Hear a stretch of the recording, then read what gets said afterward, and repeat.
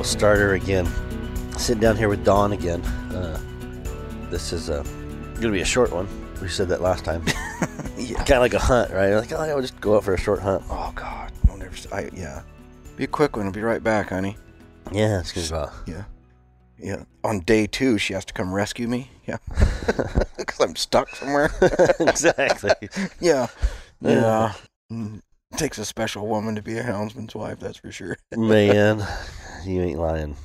I like it whenever they're like, you need to get these dogs out of here. Yeah. Like, Yeah. I did have to, Shannon, when you have to beep that now. I think I just didn't say it. Yeah. Yeah, that brings us to the topic of discussion for this podcast, doesn't it? Yeah. Yeah. That you brought home another puppy. A puppy. Yeah. So I get to babysit the puppy while you're working or whatever. I seen I was on Facebook. It was Gun Dog Supply, Steve Snell, guy was Yeah. down the slide. Uh-huh. Anyways, I Facebook friends on him, and I seen a little like the meme or whatever, the internet thing it was a screenshot of his text messages that his wife says, "We're expecting a date." And it showed a picture of a thing that wouldn't load, because Steve was out hunting. Yeah. If you don't know Steve, Steve's kind of like us, but he's a bird guy. He's always hunting. Mm-hmm. That's why I like Steve. But it was just like the downloading sign. Yeah. He's like, this better be a puppy. Yeah. Yeah. Right. I thought we were past that stage. Yeah, exactly. So, anyways, so this is for some people. Again, we're trying to do some training talks, some for the longest time, I was like, no, we're not talking dogs. And I've just had to get over that. Like, hey, we're going to talk about different things of aspects of dogs. And there's a ton of different, I say this every time. Everybody's probably like, buddy, just shut up. We know. Different ways for different folks. We're just talking about one. But picking a puppy, we're going to just talk about that topic a little bit. What are some things you want to look for? What are things that you want to consider? This was a topic that you kind of came up on dinner last night. We were talking. Absolutely. I'm really, this is a topic I'm very passionate about. I think this is probably one of the most important topics of, moving into the field of sporting dog, no matter what, whether it's scent hounds or probably any working dog. But I know scent hounds because that's what I've done for the majority of my life. So, it's just extremely important, and it's not foolproof. I wish it was more foolproof, but it's not. So it's an important topic, I think. Yeah. I think probably some of, I have, little cliches that, I refer to, and one of them is probably the best cat dog that was ever born, ever bred, probably died on the end of a chain, never caught a cat in its life. Really? What do you mean by that? I just feel I know what you mean by it, but I want you to explain that. What I mean by that is that, the person got a dog thinking it was going to be easy to do, and I'm just going to go out and catch cats with it, and none of the work was done, and they got discouraged and tied the dog up, and that's where it stayed. It never had the opportunities to become the dog that it could have become, and died there. Different handler. Different handler would have been a world beater, and would have been the dog that all of us houndsmen, I would have been more than happy to pick a puppy from. Right. And yet that dog died on the end of the chain. We never got to see it. So I've always felt that way, and the reason I felt that way, I feel that way, is again back to that old Sally dog. 2 or 3 years old before I got her, never hunted, never was messed with. She was dying on the end of a chain every day, getting closer. It was just somebody that had a dog tied out. Yep, and I got lucky and got hold of the dog, and turned out to be, to this day, in 30 plus years of owning dogs, probably getting close. 35 years of having dogs. Still one of the best dogs I've ever owned. As far as cat dogs, taught me a lot. And you didn't go pick that dog up from a pup from the ground? Nope. I just picked her up, but she would have died on the end of a chain. And here's where I screwed up with that dog too. Was this is when I really started taking a real stand against doing everything the old timer down the road says. Is right. I had a couple guys say, just spay that dog, this and that, and I did. And I got no puppies after that. There's no going back. Really? Had I not listened to him, I could have got some puppies out of that, and I would have increased my chance of having more Sallies. But I didn't. I listened to. I'm not saying don't listen to them old timers. I'm just saying that be your own houndsman. I'm going to advocate for that. Yeah. Be your own houndsman. At some point, you got to get off the interstate. Everybody's doing it this way, and you got to figure out what exit is yours. Absolutely. And make your own little road. Absolutely. And because you're feeding them, you're you may have a different style, and the technology is changing all the time, every day, and changing the sport. And some of the old timers get behind that, and they're not and not capitalizing on it. If you have those tools, you can surely increase your odds of making a good cat dog. So, who to get a pup from? So I guess we're going to try and cover the who, the what, the when, and how, right? And how. Yeah, and and by who, we're not going to give you a phone number to call. No, because that chances are that it may not be the dog for you. Yeah. Chances are that number is discontinued. I got to pay his bill. Anyways, he's not going to answer. Right. Yeah. And chances are you'll see you coming and take care of your retirement for him. But and I don't mean that in a negative way. There are really good breeders out there doing a really good job and asking a fair price for their dog. Yeah. For a puppy or even for a started dog, for the work that goes into it. I absolutely believe that. So the who, I think, would be, I would, look at folks from your area, especially if you're just starting out. If you got a pack of dogs, you can throw a dog in from anywhere and try it out. I've done it. I love doing it. I enjoy that. Another local hunter I mentioned in other podcasts, he may kick me in the tail for mentioning his name, but Robin Powell's another guy that has imported a lot of dogs into this area and tried them, spent a lot of money doing it. Not afraid, and I've always looked up to the guy for that. Right. He's the guy that put his money where his mouth is and tried it, and he's a good handler. Yeah. And he'd done things his own way. So I've always looked up to Robin. Haven't hunted with him ever, but talked to him and know that he's a successful. Sometimes you just pick up things that you don't have to go out with them. Nope. You can just tell a guy. Yeah. And I mean, when there's 15 guys calling it a dog, chances are it's a dog. Yeah. So anyways, first I would look at for dogs from your local area, from folks that are successful. And again, all of this is to increase the probability that you're going to be successful. It's not foolproof. So again, you got to remember, we're just increasing the probability that you'll be successful, or that the dog will be successful. So picking a dog from the area that you are from is and that is successful at the target game that you intend to hunt. You can get a good dog. You can get a bear dog that'll catch cats and a cat dog will catch bears. But chances are to probably be better at one than the other. They're typically not the same dog, but there are rare dogs that are really good at both. Right. I'm definitely not saying that's not true, but and I would say, if you have a mentor, a group that you hunt with that's kind of taking you under their wing, you probably should lean on them a little bit. Absolutely, especially if you enjoy going with them. Yeah. If you enjoy hunting with them and you enjoy their company, you're fulfilled with the hunt, you're satisfied with how your hunts are ending, and you're having a great time, absolutely, that's where you want to go. And for a couple of reasons. One is, of course, they've got dogs from your region that are doing the target game that you want to hunt.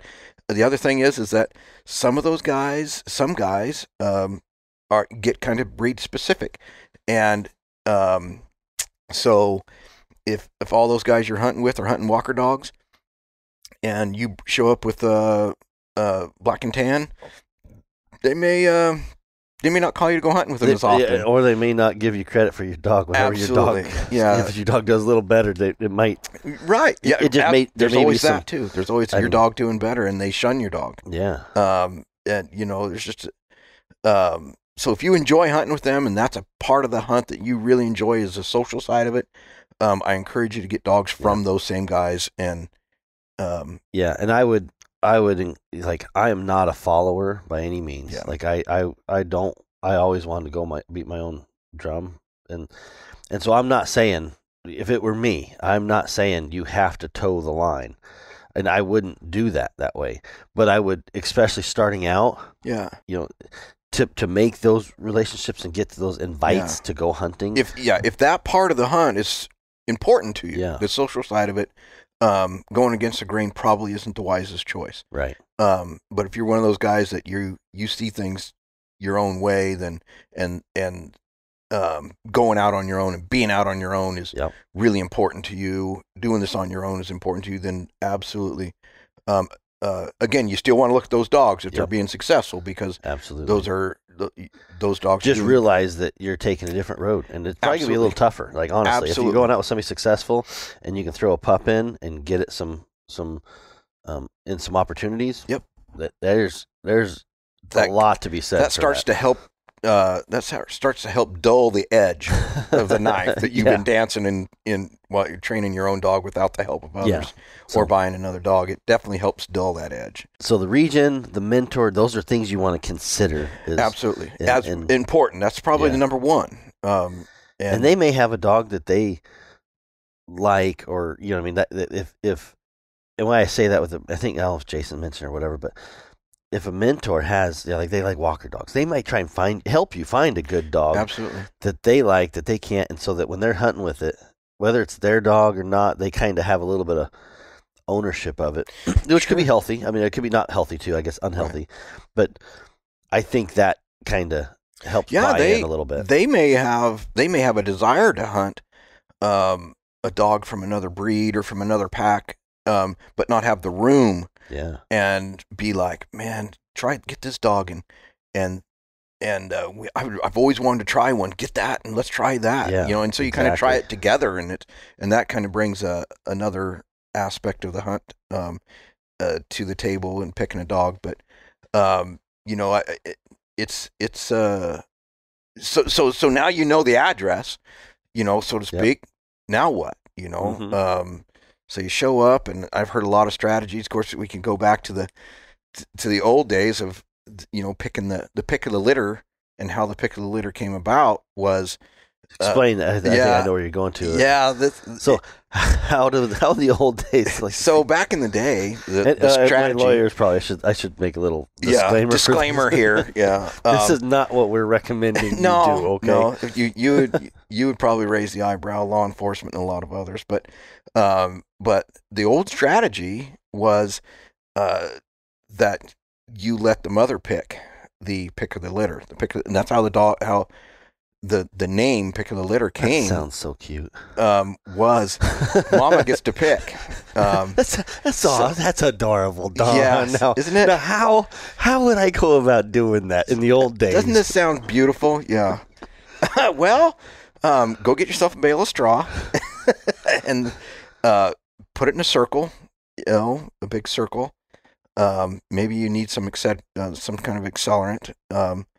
Put all the puppies in the middle of the straw circle. Yeah, straw circle on the ground. So you get a big old straw circle on the ground. Separate mom from them. Separate mom from them. And light the straw on fire. And whatever pup she saves first, that's the pick of the litter. That's how it came about. And that's how they used to pick the strongest, healthiest dog or pup out of the litter. That's how they made Mama pick. That's how they made it happen. Oh. And it's kind of a barbaric way of doing it. I definitely wouldn't recommend it, but apparently it worked, because look how far we evolved. And I dogs. Imagine it's just a little bit of sure. It's probably for it's probably not going to singe the hair off the dog as she jumped through, but just enough to create panic. And you may not. I mean, maybe they didn't. Maybe that was an exaggeration. You know how stories evolve. Yeah. Maybe they put it near a fire. Yeah. And never was in a ring of fire or whatever. But the story is that they made Mom have to choose one to save. Yep. And she would go in there and pick a pup, and that was pick of the litter. It wasn't up to us. We did not decide. We did not have a choice in the matter. So that was absolute unbiased by human. And there is something to be said with that. In our experience we've had some dogs with kidney or whatever, kidney failures, Ranger dog, and 100% I had mom excluded it. Mom would he'd come home, and this pup would be in my closet, and I mean, it just looked like another pup. I mean, to us, we couldn't tell. You really couldn't. There was no rhyme or reason why this one pup was in the closet. Yeah. And I mean, Laura would get so mad. Like, what are you doing, Copper? Get it back, put it back in there. And she, you come out and there'd be a nest of them, and that one pup would be sitting out by itself. And we ended up keeping that pup because it was like the runt, or it was just you got attached to it. Yeah, exactly. Laura was really attached to saving this pup, and committed. Yeah. I don't know, was it 4 months, 5 months? Blood work done, and kidney failure. I mean, just But wasn't that puppy's name Birdie? Birdie, and then that was one. That's one you got from me. Was Birdie? Yeah, and a Ranger was another one. Yep. And it was the same deal. She was excluded. Both them pups were excluded from nursing and the litter by the mother. And unbeknownst to us, we wouldn't have. You wouldn't look at them and go, "That puppy's sick." They looked all the same to me. But somehow she knew, and she told us, and we did not follow the cue. And that wouldn't have been the pick out of the fire. No, she would have chopped it off in the fire. No, that's a bad joke. But for whatever reason, she wanted those puppies dead. Like not. It wasn't like she killed it herself, but she was like, "Yep, they're going to go off somewhere where she couldn't hear them." And if it was in the wild, if that was a coyote, it wouldn't have made it overnight. Yeah, exactly. It was isolated. Like, I don't want to listen to this puppy cry, and this puppy's going to die. That's what the dog was doing. Yep. She was to us, and we overrode that and forced her to care for the puppy, to let the puppy feed, to do all the things. And in 4 or 5 months later, it didn't matter. It was like we just prolonged it for 4 or 5 months. Absolutely, and so there is a lot to be said. But you show up and and Mama's excluding a puppy. I wouldn't pick that one. Yeah, that's definitely not the one I would pick. Although it's some of our nature. Yes. As I get older, and especially you take your children, or take your wife, who are just naturally more nurturing than males typically.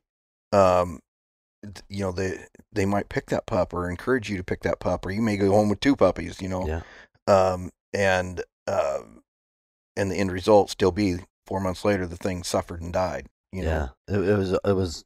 So that too should be another,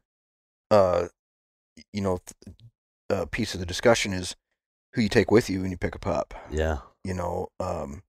Do you take the wife? Do you take the family? Do you? And I think that probably depends on what you want, and how involved your wife and children are in your hound activity, your hunting. Yeah. If they accompany you a lot, absolutely, I would encourage you to take them with you. Yeah. If they don't participate, if they wouldn't walk across the street to go hunting with you, then they're cute puppies and the kids like to see them. But if they're not involved in, I wouldn't take them. I wouldn't. I'd go pick my puppy by myself. And but when you as a family are committed to the activity of hounding, you want all in. Yeah. And I think that kind of touches on the style, like we were talking earlier, like family, no family, the type of hunter it comes from. Is he a hunter that hunts really 6 days a week? Yep. Is he a weekend hunter? These are some of the questions. Yep. Absolutely. So this is the style of pup that who you're getting it style from. of dog that this is going to become. Yeah. Yeah. Because they're just laying there and they're easy. So let's keep on the family thing. Yep. So in my situation, my kids are actively and those dogs are part of our household. Neighbor kids are coming over. You know what I mean? Like they're just. I got no tolerance for a dog that's a little ill. Yep. Might bite. Yep. Yeah. So when you visit that home, that's a question you want to, ask the owner and make observations.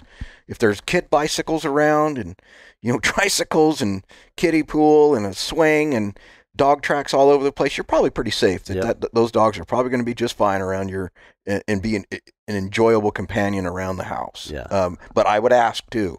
I would ask how are the parents around children and families and Yeah. housebreaking. If you're intend to have your dog live in the home as a companion, there's been years and years and years of us breeding these dogs, and housebreaking has not been a part of it. Right. We kennel them or tether them, and if it could by just virtue of not selecting dogs that are easily housebroke, you may have Yeah, you're kind of have some interjecting trouble. two different. We're at this style where you go to somebody who their dogs are outside in kennels and they hunt 6 days a week. You know what I mean? Like that may not be the family dog that you're going to go hunting once or twice a month or whatever. Absolutely, and that's definitely the next question is for that breeder is that handler. How often do you hunt? Right. And if they're retired, semi-retired, and they hunt 5 days a week or 6 days a week or more, Yeah. and your opportunities are every other weekend, be very careful there. Be very cautious, and because you may wind up with a dog that if you are not giving it attention, if it's not being interacted with very regularly, exercise, choose siding off your house. I mean, and that is not an exaggeration. I have seen it. Yeah. And and then of course there's where do you live? What's your environment? Are you living in a neighborhood? Barking. Absolutely. You can create, it's a negative towards hounds. Yep. I mean, your wife. Everything starts to go negative because you picked. Yeah. You got on the internet and was like, "Oh, this dog's gonna hold up and it's gonna hunt 6 days a week," and it's like you may think that's what you want. Right. What you get focused on, I think, is man, look at all the pictures of the cats this guy's got. Yeah, Look at everywhere I talk to this guy, they all say that this breeder, this guy is catching a pile of game. Yeah. But he's hunting 6 days a week, 7 days a week, and you want to be very cautious about that. I'm not saying you can't pick them, but I am saying that you want to be very cautious, and you can wind up with a dog that is way more very difficult to handle and very difficult to train when your only opportunities are 4 days a month. Because the dog has a lot of energy. The dog is not in the learning curve, because it's just so excited and so wound up. It's not in the learning curve. It's not in that state of mind. It's just, oh my gosh, I'm ready to run. And they're tough to break when they're like that. They're just tough to handle. You just, and again, you may give the wife or the family a negative outlook on hounds or your neighbors, and that kind of reflects on all of us, oh, that guy is, barking hounds, and hounds get such a bad name for barking when they don't bark any more than the Labrador up on the hill or over the next block over. It's just that it's really easy to identify a hound, long ears and how they sound. Yeah. So it's just really easy for him to come. Oh, it's that guy because He's got all those dogs with the long ears. Yep, long ears. So, and that's not saying don't. That's not saying do. Absolutely. It's just saying if you're, and it doesn't mean go get a cull. You know what I mean? Like, we're not saying that.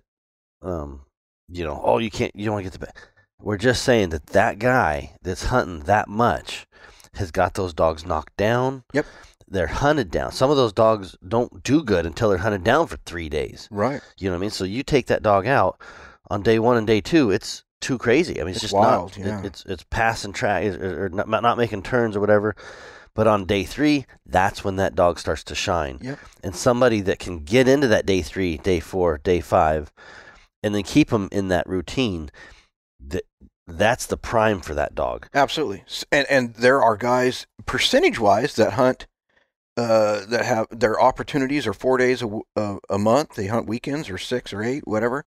And percentage-wise, they catch a lot of cats. Yeah. I mean, don't I mean, absolutely. Just because a guy hunts 7 days a week doesn't necessarily mean he has a better program than the Right. guy that's hunting 8 days a week. You look at the percentages of the times that they catch. I mean, and there's something to be said about uh, those opportunists that have 8 days.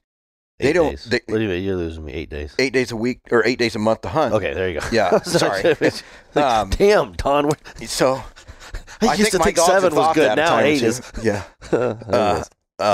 8 days a month. A couple days, weekends. Yeah, weekend opportunistic Yep. hunter, and I don't use the weekend warrior thing. I think that has a negative condensation to it. It's opportunity. I think the guys that work full time and they have opportunities to hunt weekends deserve a lot of credit. I mean, because they're working 40, 50 hours a week and then spending their weekend out there with the dogs, man. That absolutely. And a dog that, and that's the situation where that's going to be you.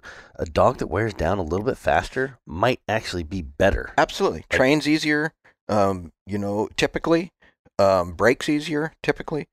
And here, the other positive I think to that is that the guy that has, 7 days a week opportunity to hunt, it's raining today, I'm staying home. Yeah. It's blowing today, I'm staying home. Uh-huh. It's snowing, I'm staying home. That weekend opportunistic person, it don't matter what the weather is. They're going hunting. He's going hunting, and he's catching cats in all those conditions. Mm-hmm. That guy you want to look at. Yeah. You definitely want to look at him. Yeah. I mean, in the cat season, maybe he's not catching the numbers that the guy hunting 7 days a week is, and he don't even have the reputation as that guy, but he's hunting the opportunities regardless of conditions, and he's catching cats. Even if I am the guy hunting 7 days a week, I'm going to look at his dogs. Right. I'm going to take the time to look at his dogs because he's catching those cats in all those conditions. He's not high grading days. He's not high grading cats. He's not high grading ground. That guy he's just going home. Absolutely deserves the respect. And I think sometimes that gets overlooked. Absolutely. A lot because everybody looks and goes, "Oh, this guy's hunting." And so it's easy to box in things and be like, "Oh, that guy hunts so much. He's got the best dog." And he got dogs that fit him. I mean, otherwise, you're hunting 6 days a week. You're not messing around with dogs that don't work. Right. I'll just tell you that right now. Right. But they also are looking for different qualities in dogs that hold up more. You know what I mean? So the build, the feet, the stamina. There's some things like that they're looking at that would probably be detrimental to a guy that didn't hunt enough. Like that dog could. Putting that dog in a situation where it's not getting hunted is you're just not putting it in the right opportunity. That dog needs to be right. You take the dog from the pup and raise it in your pack of 7 day a weekers, and his feet blow every other. That he just didn't have the feed in him, where he's. He could have been a really damn nice dog. Yep. But he just doesn't hunt good on day 3 and day 4. Yeah, right. But you don't need day 3. If you're the guy that don't need day 3 and day 4, there's some damn nice dogs out there. Absolutely. Absolutely. Not saying that dog won't strive in that pack, right. And then vice versa. You can't take you could take a pup from that 7 day a weeker and then put him in the weekenders kennel and he do fine too. Yep. But you could put him in there and he overruns tracks a lot. He's wild at the tree. Yeah. He's, I can't keep him off my damn pickup on the rig. He jumps around all the time. There's just no absolutes, I guess. Right. At the end of the thing is don't box everything into absolute. Like, right. This is what I need. And because there's so many things on that. Don't do it, but do it. Yeah. In other words, don't do it, but do know you can increase the likelihood of success if you're picking the right pups from the right breeders, and then too, there are guys out there that are starting dogs now, and doing a really good job of that, I know some guys that historically have not been much as far as have not had much success in catching bobcats. Get dogs from some of these breeders who are starting dogs, and all of a sudden they're catching cats. So there's a lot to be said about that. And starting dogs is not for everyone. Right. Sometimes it's in your best interest to hire a trainer. Yeah. Take a dog somewhere to that 7-day, or if he's, a trainer that trains dogs. That's a really good option too for folks. It's hard to train to start out. When your opportunities are 4 days a month. Yeah. So let's talk about that, like the learning curve. When to get the pup, and again, sometimes you don't have much choice. Right. Right. Like it. I don't think there's a magic number, but I prefer 12 to 16 weeks, and the reason is I want them absolute socialization by mom. I want her to absolutely have them weaned, absolutely teaching them to stay away from her when she's tired. When she don't want the puppies around, I want them to absolutely understand that when mom growls at you, that that's a consequence. Right. Because then when I growl at you, that's a consequence. Yeah. And so it just helps me. I think helps as far as socialization. Any dog growls at you, or any dog is. So you want them to be with the mom for as long as. And not past probably 16 weeks, and because then I want that. I want to be a part of that learning curve too. I want to be part of that, but I don't want them to be completely past that. And I think they start moving on, 18 weeks and that. But again, in saying that, I don't want to discredit the guys that, that are training pups up to 6 months, 8 months or whatever. And, cause those guys probably, there are a few guys in the country, only a few that I can think of, that I know of, that are successful at that. They're doing a good job of it. I mean, Right. The dogs are coming out social. They're, not all of them, of course, but I think probably the majority of them, they're just really good at what they're doing. So, but they're not turning loose of a dog a lot of times under 6 months, you know?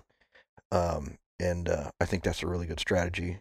But again, if you pick your pup, and I think looking at good handler to help you get started is a good strategy also. But those guys are far and few between, and So when if you were to, and again, you don't have much control, but what time of year would you want to get your pup? Well, I like my pups to be between 7 and 10 or 11 months, when I can start expecting snow. Really? I really like to have that. I just feel like snow gives me a huge advantage, and to put the dog, it's my responsibility to give the dog all the opportunities I can. And so that puts them at that time, if I'm doing my groundbreaking, and if I'm doing my part, they're ready around 7-10 months to start their own tracks. Right. And when we get the first snow, even if I have a pack of good dogs, I'll leave my good dogs at home for the first few snows, and just take my puppy and put him out there and let him fail and let him succeed. I don't let him fail too many times in a row if I have the ability to put another dog with them and help him succeed, because I feel like if they're running game and they're not catching, there's no end game, that because they want to catch. The dogs I like, that I look for, they have a desire to catch. And if they're not catching and getting that reward, and that reward being me being excited and patting them up and giving them that positive enforcement, if they're not getting that, I think that in some ways you can discourage a dog a little bit. I feel that way a little bit, and I think there's some old timers maybe put that in me. I don't know, because I've hunted with some guys that if a young dog takes a deer, they just let them run it. They ain't gonna catch it, especially if they're young. Right. They're gonna run all over the freaking mountainside, and you just go on hunting. And I've done it. I've done it many times, and I know that you, not you so much, but I've hunted with another fella that it just drove him nuts that I would do that. I would just let the dog go and come back 9 times out of 10 if I pick my pup right. 9 times out of 10, the thing finds me. It shows up. It's like, and it's tired, but we still go hunting. It's still expected to hunt. And so there's some natural consequences to running that off game. And so if I pick my pup right, they kind of So who I guess how would you go about finding the who? Like you know what I mean? Like internet, of course, is really a good source of information, good and bad. Absolutely.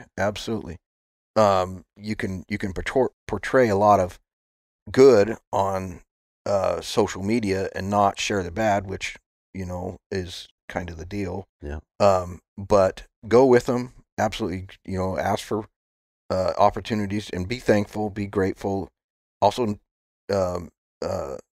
knowing to shut your mouth too when you're hunting with folks. I think that's a big. Knowing to just observe and say that. I'm just just observe and but be grateful too. Everybody's proud of your pup, your dog, especially if you have one or whatever. And that's what you just said is easy to say, it's difficult to do. You know what I mean? It really is. And it takes a bit of self-awareness to realize that some of those old timers, they may not.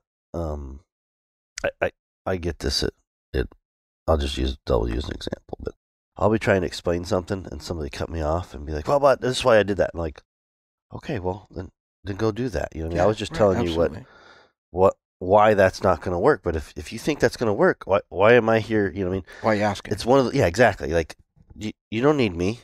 Go do that. And then am I going to pay for this? Then I'm going to pay for you to do it twice, but I'm okay paying twice because I want you to learn something. And so sometimes, and I guess that what I'm saying there is if you have somebody that does things a certain way, that doesn't mean it's the right way, but it means it's the way that they do it and it works for them. And don't expect them to try to explain to you why you should do that. You know what I mean? If you're going to, but this dog does that, or but that's why this doesn't work for, but if you have the butt syndrome, that's like, that won't work for mine. It may be true. I'm not saying it's not, but that guy, you may shut that guy up before he even gives you his advice. The root of what he was trying to tell you. And, I always, and you've heard me, I've told you this. I've told you and your wife this and hurt your feelings. I've seen it. Everything after butt is bullshit. Yeah. And, and so, it was just, what's the intent? That's what we're going for. Right. We don't need butts. Yeah. And if you're going to, and I'm a real advocate again for be your own houndsman. If you have a way that you want to try it, absolutely try it. Yeah. Absolutely. But don't expect. Exactly. Don't the mentor to you're not going to teach him anything. Yeah, exactly. Especially, he maybe if he's being successful, he'll look at it and go, "Well, what happened there?" But there's not many of there's a few of the guys that are like that. But if you show up and he's hunting all the same dogs, same color dogs out of the same strain of dogs, he's got his program, and he's probably not interested in learning. Why would he? He's doing what he likes to do. And I had a guy. He don't listen to the podcast, so I'll talk about it.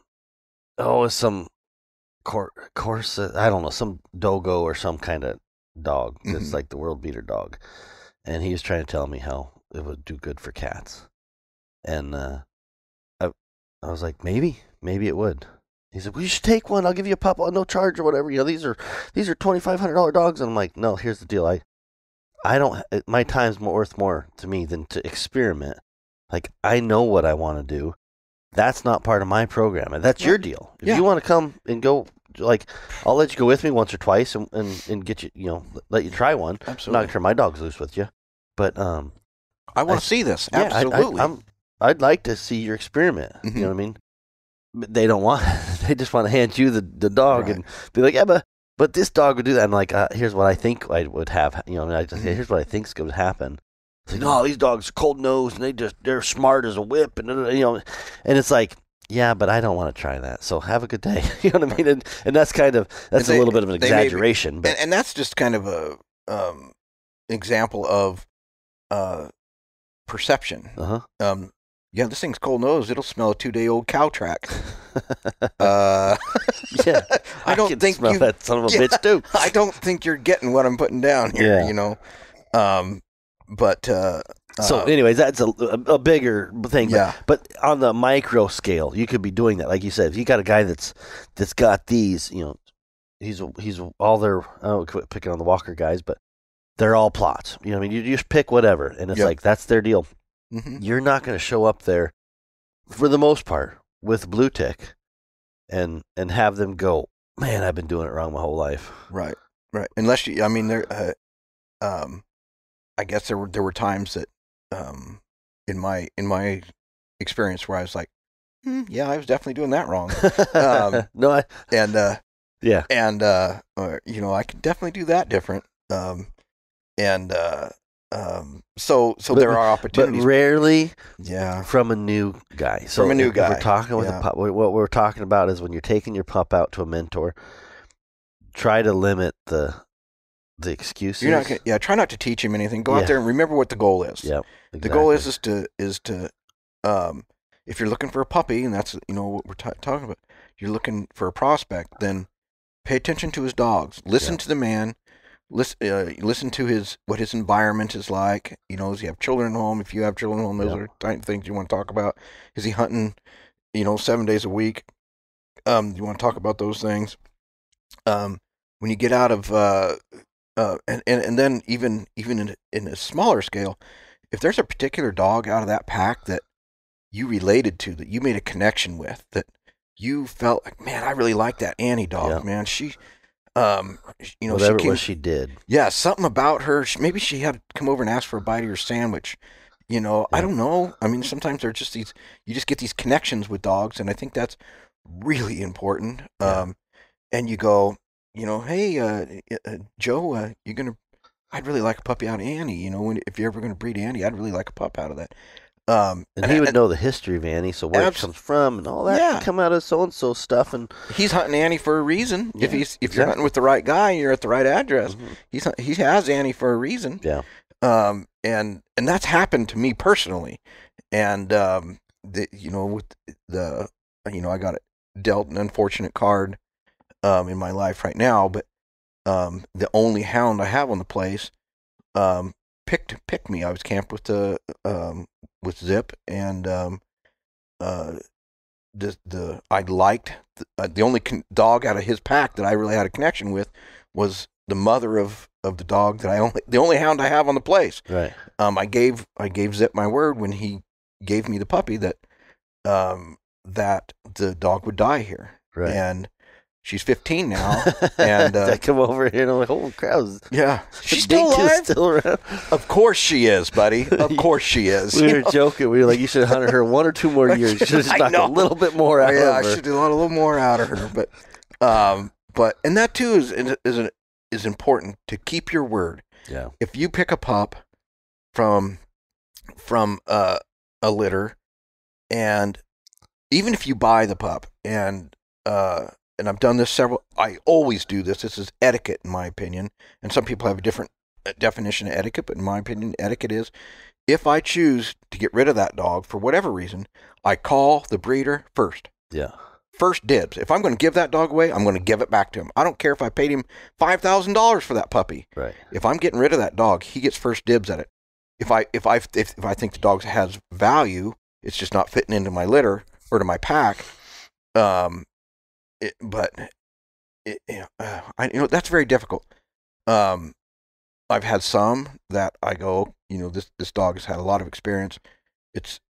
Here's a good example. So I bought 2 puppies from a breeder at the same time. They were almost identical in ability. Why would I have 2 of them the same age with the same ability? Right. At about 2 years old. So I decided to sell one, and I called the breeder first, and I wanted $2,500 for this particular dog. I called the breeder. Hey, I got this dog from you. They're the same. They're both nice dogs. For $2,000, I'll sell it back to you. I'm gonna sell the dog for $2,500. Right. But I'm gonna give you a little discount on the dog because you bred the dog up, and if you could use the dog, I want you to have it. Yeah. If I'm gonna give the dog away, or if it's It depends on the value. Like I said, if you're giving a dog away because of value to a person, or a young person, you know, I could see where you could give it to somebody where you're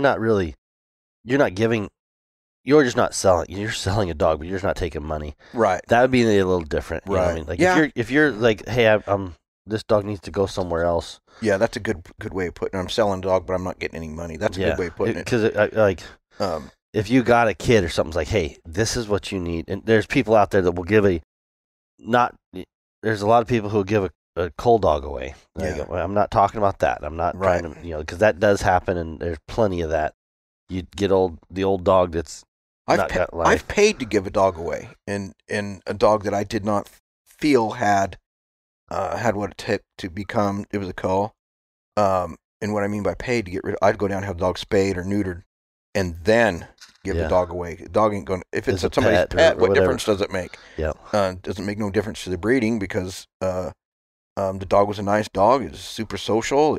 And it had the temperament that I felt that it would enjoy a life with a family. I'll have it spayed or neutered and give it away to them. But I think what you're talking about is if you take a pup from somebody and it's not your cup of tea, like you want out of the pup. Yeah. This is not bit off more than I can chew, whatever, or it's just not fitting into the rest of my dogs. Yeah. So I believe that proper etiquette is the breeder gets first choice at getting the dog back. If you're gonna give it away, give it back to him. And I really try that. And given your word, like ding ding, this dog I got here, I gave Zip my word that that dog will die here. Right. And she's still here. And in a time in my life where I don't have time for dogs. But she's my house dog. She's a pet, and all that. But she was a good hound. She was a nice, solid hound. I mean, so I don't regret keeping her, other than she gets me up 4 or 5 times a night to go potty. Just like everything else in your life right now. Right. But something else. Yeah. But anyway, keep being honest with the breeders. Like I say, is important, I think. And that can go both ways, because absolutely there's definitely egos that probably would. Yeah. Yes.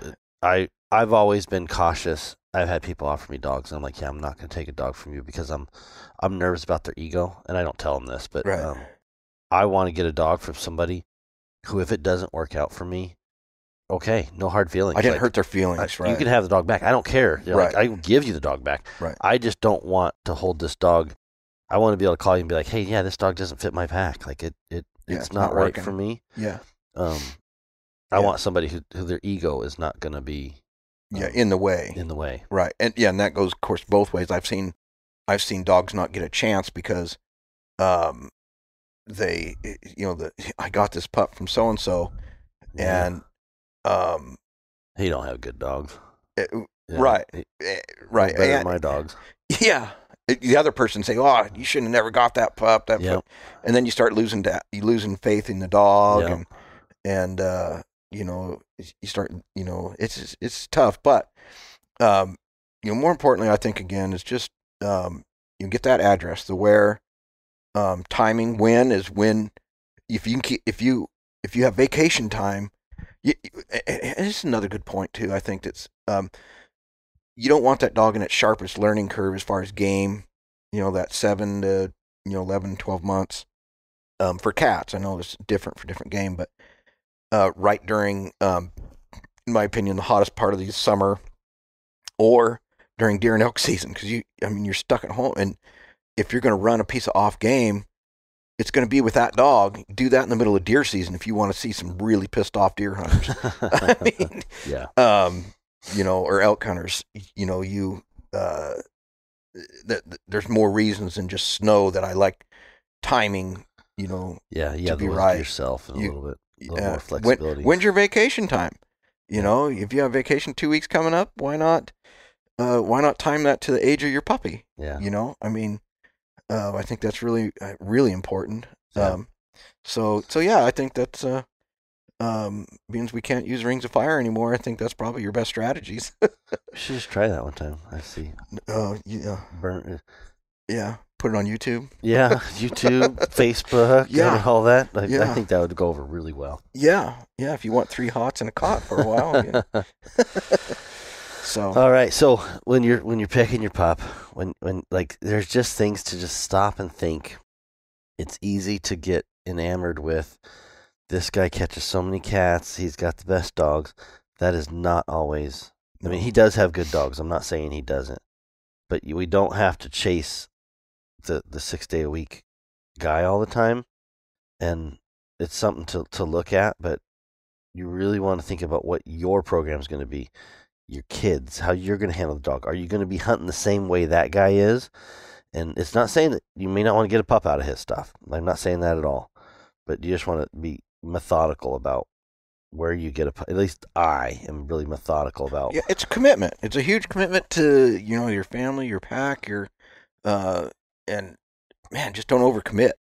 You know? For me, when a dog gets to the Woodbury household, the culling process is like a government agency. You know what I mean? It's like there's a union, there's children, there's a process. I'm not saying that when you have women and children, they have the whole family involved. There's a lot more to look at than its hunting ability. Exactly. There's a union, and I'm not saying that I can't make that union happen. Like everybody knows that I make the final call, and I try to tell them as soon as I can when I think there's a dog that's not going to make it. I'm like, look, here's the deal. I may have to, and I'll start the tears early. Yeah, but let the grieving begin. But I will say that they probably have more opportunity for me because of the union. It's like I said, it's like I can't just go fire them. And somebody might be able to. You pick your battles. You pick your battles, and it's uncomfortable. It's not fun to put your family through that. I mean, unless you got something wrong with you, that it's not fun, and so that puts you on a heightened, I don't know how you put it, but when I select a pup, it needs to have a decent chance. You know what I mean? Like I want to look at it and go, I'm just not going to. The days of just going to the nickel ads and just grabbing a pup for me, or no, that's not going to happen. I want to know who it's coming from, and I want to know the dogs. Well, I'll say this. I want you or somebody else that I trust to know the dogs, because I don't know the dogs well enough to do that. But that's why I was asking you last night. It's like, hey, this is what I'm thinking, and I start poking around and I start asking people questions because, I want to find out, and I want to know that when that pup comes in, the background behind the pup is there, and so that I've increased my probability that this is going to be successful. I've decreased the probability I'm going to have a union meeting. The union meetings are no good. Yeah. So they can vote me out of the tribe. Yeah. So and that's one more thing real quick too. Yeah. Number of puppies. Oh, real really quick. Good. Is litter mates. Yeah, litter mates. I've experienced a lot of squabbles between litter mates as they grow up. Same-sex litter mates primarily. It seems like if you get a female and a male, you don't seem to have that as much. 2 females, you find there's some squabbles. But what I typically do is, if there's an opportunity, if I have room to take 2 puppies, I like to take 2 puppies and then pick my favorite later on. Call the breeder. You want this one back? I'll make you a good deal on it. I mean, I'll even sell it back to him for what I paid for it, and he can resell it or do whatever he wants with it. Because, or I'll give it away to somebody else that I hunt with or around or whatever. I pick my favorite. I really like that strategy if I have the room to do it. Why? I like that because kind of where I live, the puppies get to play together. They get to entertain each other especially when I was working full time. I've seen them be competitive to a fault, and I've seen them be competitive to where it's like, awesome, this is what I like. I mean, these two are really pushing for that position, and so I just really like that. So again, that's not, but it's a lot of work. It's a lot of work, and there's some risk with that. Absolutely. With, the hierarchy. Yep. Fight. Yep. As a dominance, I guess Yep. is the word I'm going to use. Absolutely. We had that. And again, and I think that's definitely true of same-sex litter mates. Yeah. But if you don't have a pack of dogs, I probably would discourage. And when I start back up, I'm not going to do that. I'm going to start with one. You think they just play too much out there? I want to focus on that one. Yeah. I want to give 100% of my attention to that one. But there's some risk with that too. I could be 8-10 months into it and that dog not make it. Yeah. And I got to start again from scratch. Yeah. Two, like I said, the other reason I could think of is you go out for a hike in the woods and the dogs, you got to make sure they know when to turn it on for hunting. When it's like, hey, we're working, and when we're not. Yeah. And with two of them, not saying you can't. Right. But it definitely that switch from I've got my collar on, it's work time, Dad does no tolerance for nonsense right now. Yeah. Is more difficult because of the distractions, Yep. of two puppies, and it's harder for you to give that message, so if you're just starting out, I think one puppy's, especially if you're not an experienced houndsman, and you're just starting out, one puppy is, and the reality of it is, one puppy, and it's probably going to fail.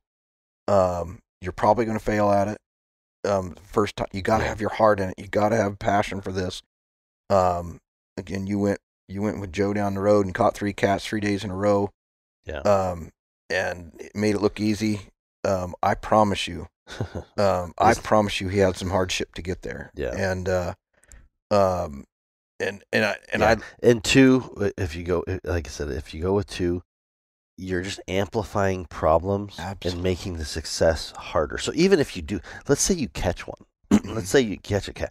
Now you got one dog at the tree, one dog running off. Yeah. You know what I mean? Now you split your, you know what I mean? It's just little things like that. Sometimes you just don't realize. Yep. But when you should be down at that tree rewarding that one, you got this other dog running on down the road, right. and you're like, you're worried about this one. And so you end up chasing the bad dog. Yeah.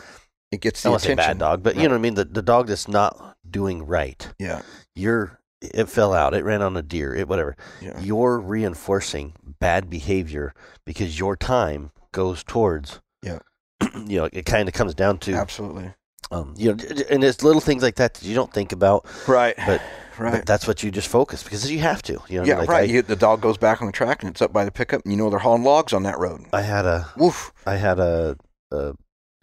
This season I had a dog ran there and ended up having one bait up, whatever, caught one with 3 dogs. One dog slipped off and it was running.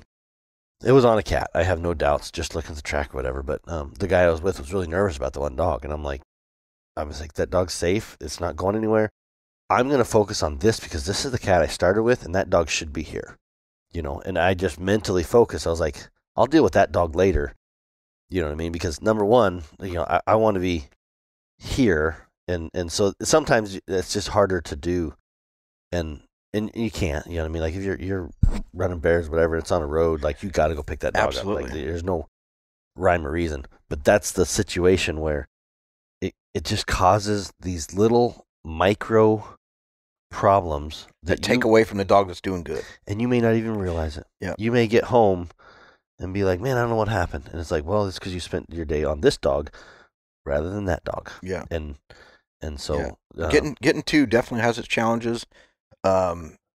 That's for sure. Even in a pack of dogs, it's just if you've got the time and if you got the room, absolutely you can do it. But it is a lot more work. And I know guys that I've heard this. If I haven't heard it 100 times, it's been 1,000. I'm going to keep the whole litter. I'm going to hunt the whole litter. Yeah. And you get back with him in a year and you ask him how that worked out for him. How'd that go? And about week 4, we're like, I'm done. The whole litter's gone. You make me an offer. 3 days later, you run into another hunter and he's got a puppy. Where'd you get that? Oh, I got it from old Joe. Oh, okay. I thought that would probably happen. It's really tough to be that dedicated. There are guys doing it. Again, hats off to them for that. It's just not my style. A way of doing. I would never. I've had in my life of say 30 plus years of doing this. I've had 2 litters of puppies on my property, I wouldn't have had the second litter if I didn't give my word to the breeder that I would allow him to breed that dog to his choice later down the road. I would have never had that second litter. I'm glad I did. I got a couple of real nice dogs out of it. Is that blue ticks? Blue ticks, yeah. Sure, yeah. I got one really nice dog out of it, and you got a nice dog out of that litter. Kind of a nice dog. And she got her faults. Yes, so do we all. But so I'm not a breeder, but so I go pick my puppy. Go pick my puppy, and when I have 3 good dogs, I have then I go looking for my gambler dog, and you can play around a little bit. Right, I play around. I do. Because I've always looked up to Robin for stretching out and getting dogs from different parts of the country and trying them.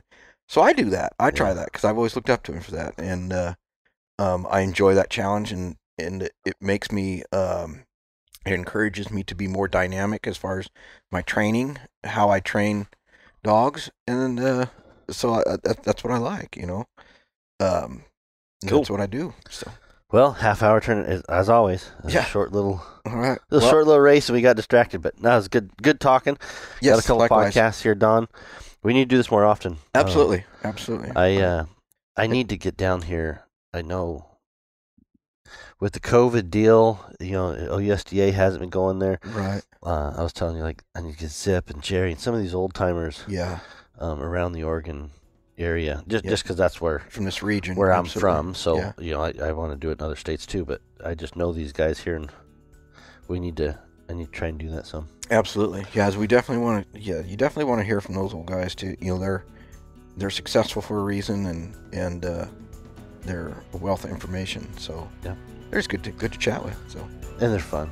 Absolutely, it makes me feel better whenever I hear their stories too. Yeah, they're wrecks. I'm not the only one. All right. Well, thanks.